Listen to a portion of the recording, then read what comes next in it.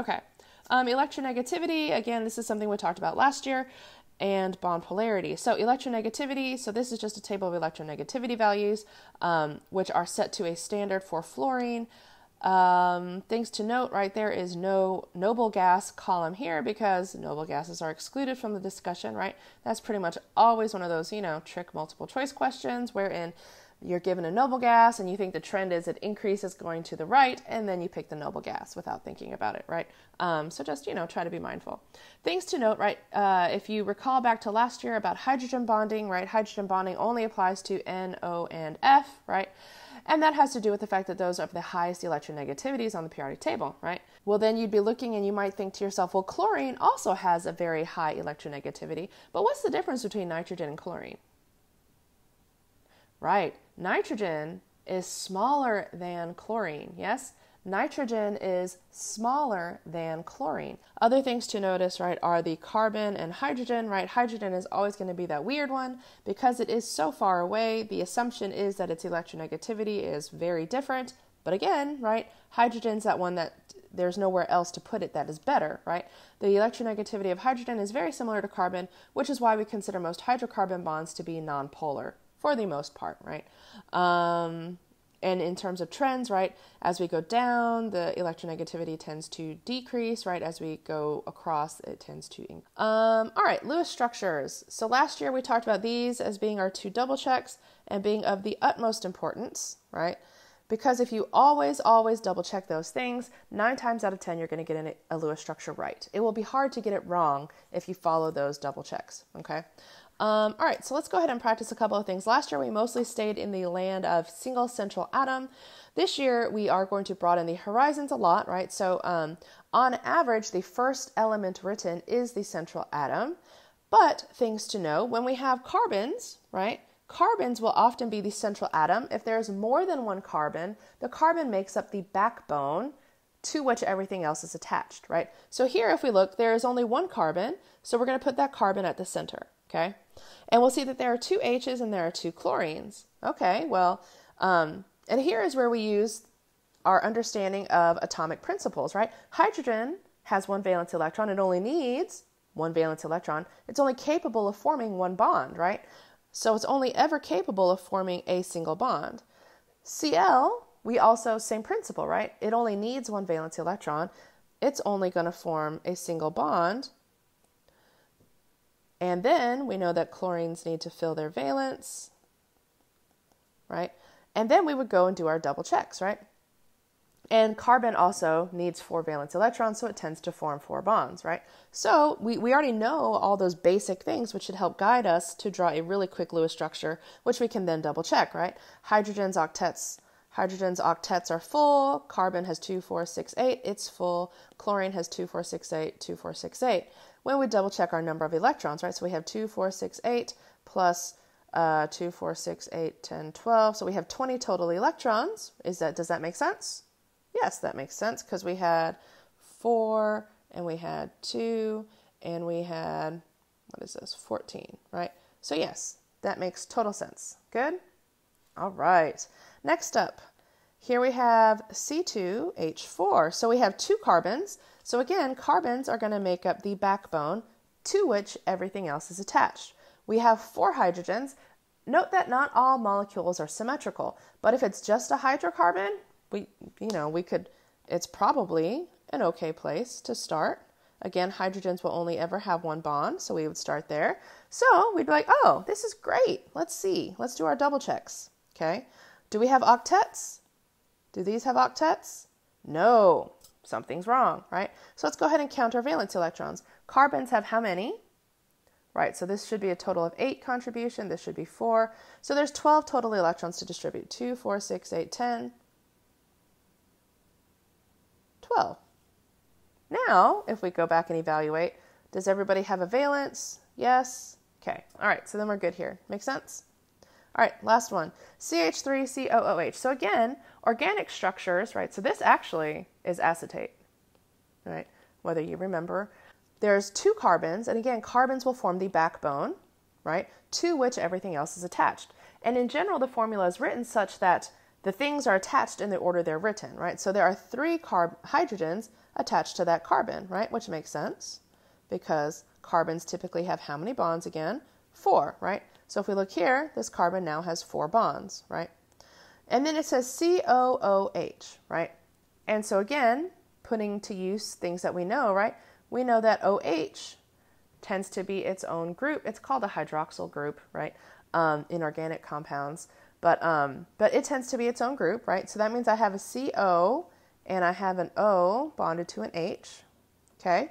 Now, here, let's just use our common sense things again, right? So oxygens tend to have how many bonds? Right, they tend to have 2 bonds because they need 2 electrons, right? So that tends to be the case. So if we look at our structure, is there somewhere that it seems like we're probably going to need to rectify such a thing? Right, here, this oxygen could probably use another bond, which works because that carbon needed another bond anyway, right? This oxygen, what might that one need? Right, like most oxygens, right, they tend to have 2 lone pairs, like this one, right? And then if we take a look in terms of octets, right, all the hydrogens are obviously good, the oxygens are good, the carbons are good. So let's go ahead and do a count on electrons, right? So we have 2 carbons, which is a total of 8. We have 4 hydrogens, and we have 2 oxygens, which would be 12, right? Which means we should have 24 total electrons. So if we count, 2, 4, 6, 8, 10, 12, 14, 16, 18, 20, 22, 24. All right, so this one's good. Make sense? Okay, so we have to have some way to validate Lewis structures if we are able to draw multiple versions that have the right total number of electrons and all the octets are full, right? So here we have an example for HCN, right? Where if we count our electrons, right, we have 1 plus 4 plus 5, so we have 10 electrons to distribute, right? So if we draw this, is H the central atom? Clearly not, right? So HCN, right? We know we're going to need some multiple bonds somewhere, so we could do that as one option, right? Likewise, if we were trying to be creative, we could just as well do this. And that would also mean we've distributed 10 electrons, right? So if we look, we have 2, 4, 6, 8, 10, 2, 4, 6, 8, 10, right? That has 8, 8, 8, 8, 2, 2, right? So it meets all the criteria, right? You would be less likely to draw this particular structure because it says HCN, so you would assume that the bonding order should be HC and then N, right? But, you know, let's say you were just being creative and thoughtful and it's the question to draw all plausible Lewis structures, so you did this, right? So then we have to have some other layer we can put on top that tells us which of these 2 Lewis structures is best, and that would be formal charge, right? Which is a comparison of how many electrons it brought to the table and how many it currently has access to, right? So what we're basically going to do is we're going to split the bonds and consider them equally shared, which is obviously not true, courtesy of electronegativity, but we have to have some way to do an approximation, right? So what this means is hydrogen has access to 1. It came with 1, which means its formal charge is 0, right? Carbon has access to 1, 2, 3, 4. It came with 4. Its formal charge is 0. Nitrogen came with 1, 2, 3, 4, 5, and it has access to 5.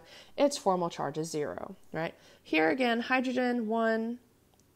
Nitrogen has 1, 2, 3, 4, but it came with 5, which means plus 1.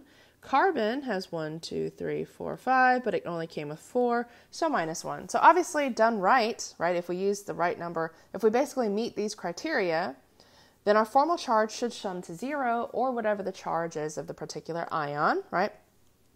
And now that we have formal charge, we can say that this is the better structure because it has formal charges of 0, yes? Or like the rules in your book say, right, if there are only structures with if there is no structure with formal charges of 0s, we would want the negative formal charges on the most electronegative elements, right? Which is why this one is no good. Okay. All right, resonance, another layer that we can add to the Lewis model, right? There is a section from chapter 10 last year on resonance if you want like an easier wade into resonance to layer in with what's in your Brown and LeMay book. So anyway, ozone is one of those good examples, right? So your book talks about in ozone how one of the observations is that, so again, these are 3 oxygen atoms, right? Is that this bond length is equal, yes? The bond length is equal. Now, let's think about that, right? So a bond, if we think about it, right, means that we have positive nuclei, right, and we have electrons between them, right? And what it means when bond lengths are equal, it means that those bonds have to be the same, right? Because if we think about it, if there are more electrons on one side than the other, then this should be a shorter and stronger bond, right?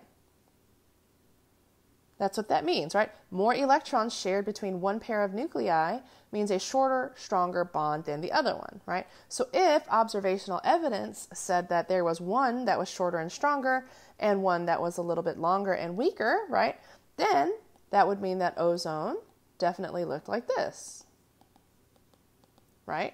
As in we had a double bond and a single bond, because that's what would fit, right?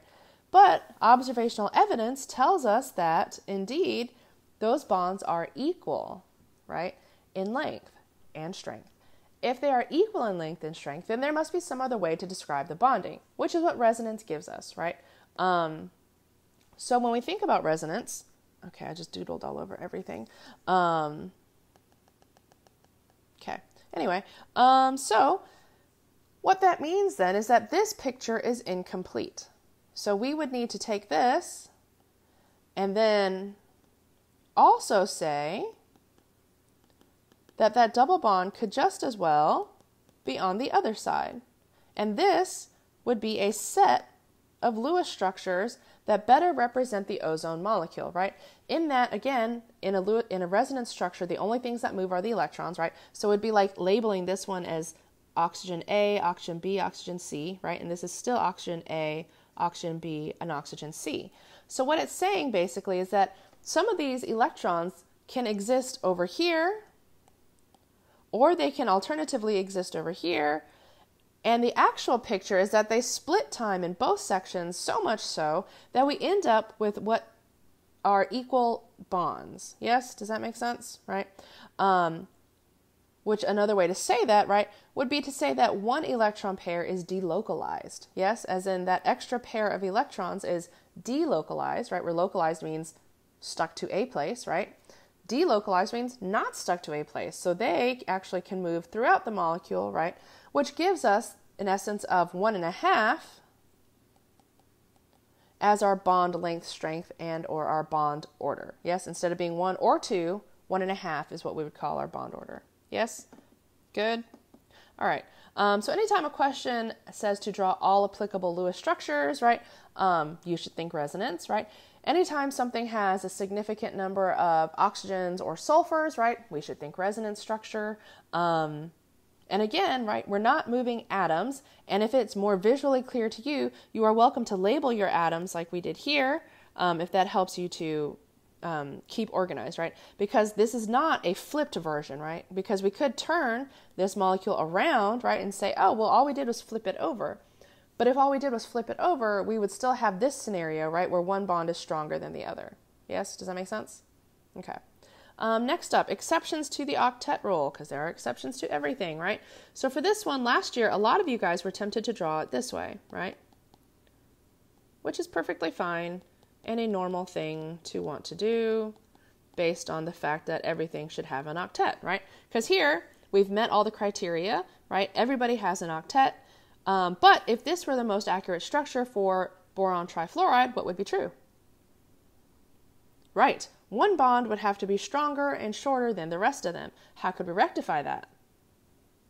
Right. We could say, oh, well, but perhaps there are resonance structures, right?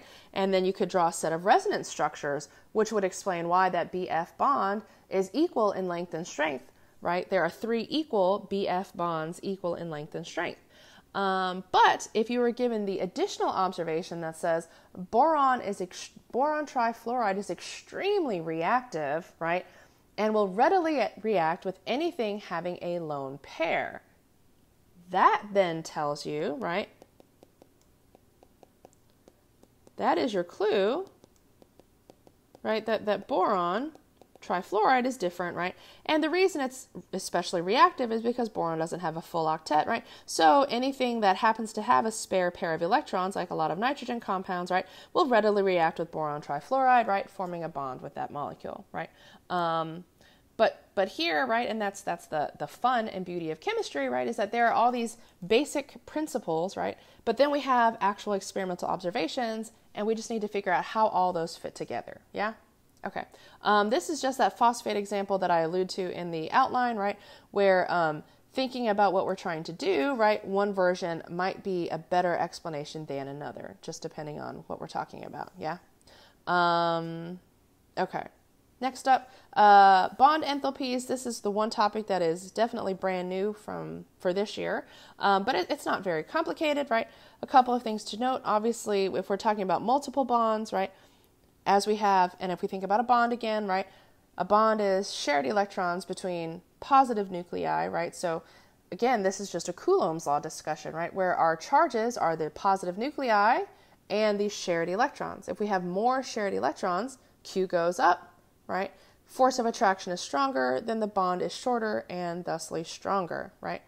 Okay, so you don't have to have any of these memorized in particular, just be able to use such a table. So moving along, right, if you are asked to determine the bond enthalpy of a particular reaction given a table of bond enthalpies, right, all you're going to do is you are just going to think about, here are my reactants. So first you need to know their Lewis structures. You're going to break all the bonds. This is not a terribly good picture, right? But we should break all the bonds. So this would be 4 CH bonds, and this would be 1 Cl bond, right? So we're going to break all of those, and then we're going to make all of these bonds, right? So we're going to make 1 CCl bond. We're going to make, oh, that's why they drew it that way. We're going to make 3 CH bonds, and we're going to make 1 HCl bond, right? So we would go find all of these, and we would add those up, and that would be a positive value. We would go find all of these, add those up, and that would be a negative value, and we would sum those two values together. Yes? Does it make sense? Note, again, like it says in your book and in your outline, right, that these are average values, right? These bond enthalpies are average bond enthalpies, right? So not every carbon bonded to a hydrogen requires 413 kilojoules per mole of energy input to break that bond, because it depends on what else that carbon is bonded to, it depends on what kind of medium it's in, depends on the temperature, depends on a lot of things, right? Which is why, for example, a calorimetry experiment or something else is always going to be a more accurate measure of bond energy, not bond energy, of a heat of reaction as opposed to using these tables. But this gives us a good approximation. All right. Thank you for listening. Be good, and I will see you soon. Bye.